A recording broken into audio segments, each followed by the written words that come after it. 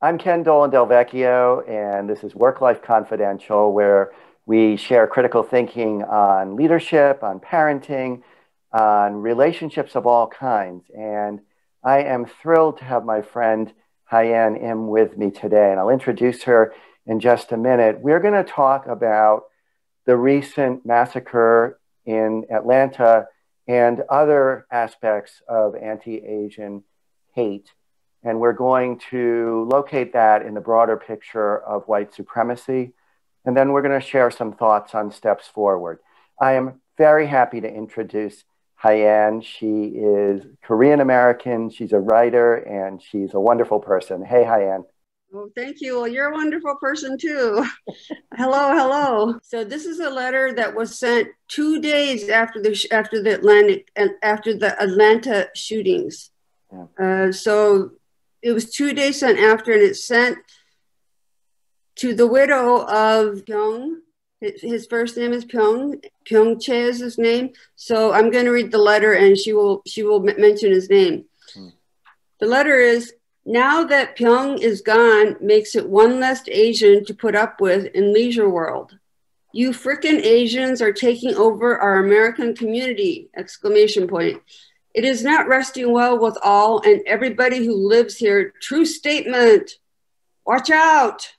Pack your bags and go back to your country where you belong. My parents live in the same retirement community, so it struck me very personally. So this letter comes out, gets coverage, and that's when the other letters went out. So the people who wrote the other letters saw this letter in the paper. I mean, all the papers show the letter, and they felt emboldened to send letters themselves. They sent them to nail salons, run by Asian women. I've been in communication with some people, some white people, who say that things like this are isolated incidents, and that these kinds of sentiments and these kinds of actions are not representative of any sort of pattern. What do you say to that, given your own experience? Well, what I say to that is the facts. I mean, it's evidence-based that there's a pandemic, but there's also a pandemic of anti-Asian racism, xenophobia, anti-Asian sentiment. You know, it's virulent, and there's plenty of documentation. You just go through the papers. Since the beginning of the pandemic, there have been anti-Asian crimes. They're not investigated as hate crimes in many cases, so that's an issue too. Yep. But there has been significant abuse right from the beginning. After the shootings, my mother called me and she said, "Don't go outside." There's a history of Asian people in this country getting killed. When we were living in Detroit, my father said often, "They want to kill us. They want to kill us." He said that a lot. For me, it's important to acknowledge that there was never anything like that said in my family. It was never the case that we had to be, us kids had to be told to be fearful of just being in the public world. That's something that is fundamental to the privilege of being white, in my view and in my experience.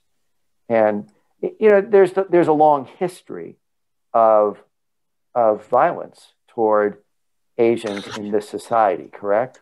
There's been considerable violence. I mean, in the 1800s, Chinese men were getting lynched. We can get to 1982, and we could talk about Vincent Chin. He was in Detroit, and he was beaten to death, bludgeoned to death by two white men with a baseball bat and their hands, and there were racial slurs, and they beat him up because they killed him because they assumed he's Japanese. It doesn't matter that he was actually Chinese, you know. At that time, the Japanese car imports, that was, you know, one of the reasons why the Detroit auto companies went downhill. And so these were two laid off auto workers, and they beat him to death. And as we see now with the police, you know, with so many African-American killings by the police, we see them getting off and not getting, you know, commensurate punishment. in the legal sense. Well, this happened with Vincent Chin. These two men were given a fine of $5,000, and they didn't get any jail time. They didn't spend a day in jail. They got away with it, scot-free. And Vincent Chin's mother and specifically activists, not the whole community, they made it a big story. I was old enough to remember it, and it kind of became the turning point for defining what a hate crime is. As long as racism exists, there will be anti-Asian racism because we do not have European features. So this thing called white is a social construct, and at one point in history, Italians were not white. There were Italians that were lynched. Greeks were not white. Jews were certainly not white, but they're all in what I call the white club. But I will never be invited into the white club, and I am very happy about that because I do not have European features. So this whole race thing is about phenotype. It's about how we look. So it's like what we spoke about recently with the Japanese internment. Many people lost their life savings, their families, property for generations. I mean, it was a horrible, horrible crime in many, many different areas of these people's lives. We didn't see that toward Germans. No. We didn't see it toward Italians. No. And again, when it comes to race, this specter of white supremacy organizes everything. It organizes our society. We talked recently about how my father was a very dark olive-skinned Italian, and he grew up in an Italian enclave in Rhode Island where the trolley cars would come through and people would throw rotten fruit at the residents, shouting things like, "Hold your nose, we're going through the Guinea switch." And you look at me, and as we were talking recently, and my dad and his brothers, who knows in what way they were making this choice very deliberately, but they married women who were very fair-skinned, and my mom was Swedish, and all of us, the three sons, have skin color like me. I mean, we're pale, pale, pale. That's part of the story of assimilating to whiteness, right? Absolutely. There was some discussion with my parents. They were thinking of naming me Pasquale. That's my grandfather's name. And they decided not to, decided to name me Kenneth Robert. I mean, that's if you were named Pasquale, just think, how your life would have been so different. I mean, might have been quite different. And in fact, my grandfather, whose name was Pasquale, everybody called him Pat. That's how it was anglicized. It's all part of white supremacy, right? It's all part of this sense that we've got patriarchy, which is men asserting dominance over women. We have racism, which is the child of patriarchy, the way I see it. It's looking at skin color as a way of ranking and justifying oppression, ranking people according to their skin color, according to their features, making up the story of race, making it up, of course, as you said, because race is an absurd, it's not a biological reality, it's a social construct. And it translates, this idea of power is domination, translates to every conceivable difference, whether it's gender or race or ability status or sexual orientation, disability, every conceivable looks, body type, everything is stratified, and whiteness and maleness and straightness and a certain kind of body type is generally prioritized in terms of value. What do you think are the key points that it would be important to leave people with having this kind of a conversation, you and I? Well, people need to know certain facts. Stop AAPI Hate. That is an organization, they monitor anti-Asian incidents, and they collect data. And so in the year 2020, And these are just the ones that are reported. There were 3,800 hate incidents. That was a 149% spike than the year before, 149% spike. Wow. So that's in 2020. So what makes me very angry is the authorities, like the mayor and the police force. I mean, what don't these figures mean something? It took this Atlanta shooting for the police nationwide. All of a sudden they form units.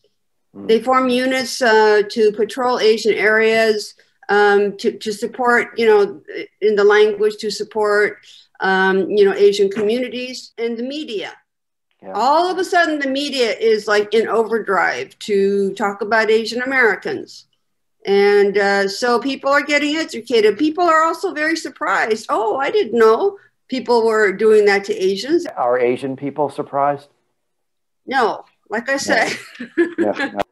27 governors signed a letter condemning anti-Asian hate crimes, condemning it. And this was, I mean, I'm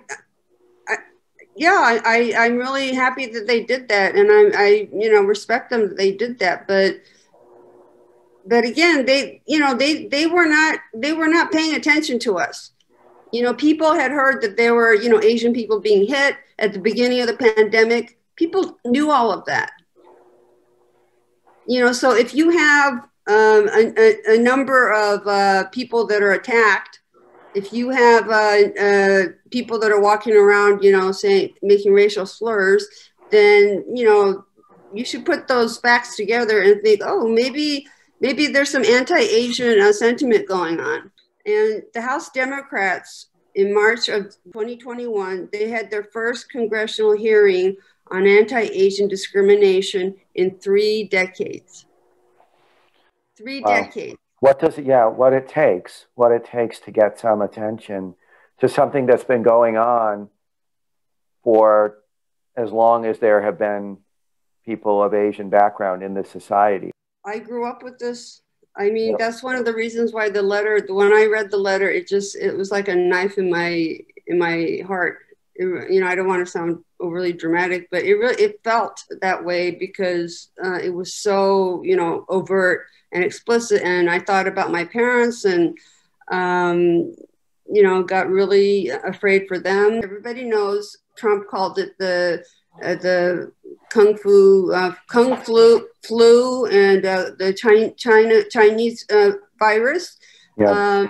So they should look at those factors and recognize that there probably is anti-Asian sentiment. It should not have to take a mass murder. It should not have to take a mass murder, and yet it did. And one thing that I'm thinking as well as you're talking is the way that we forget that the people who have power, relative power and privilege, forget all of the horrors that people like us have inflicted on people whose identity puts them in a different place, at least in part, because we're all a mix of identity characteristics, but the history of atrocious violence toward people of Asian background, and that we should expect that there are threads of that are going to always be present unless we're really trying to end it. We're really trying to fight against it in every relationship, every institution, including every workplace, every community, every elder community. We have to be vigilant about this and really working to see it and to try to confront it and change it. That's the way that's what I take away from what you've done. Yes, absolutely. I agree with you. It's important to acknowledge history. It's important to know history. At least know history.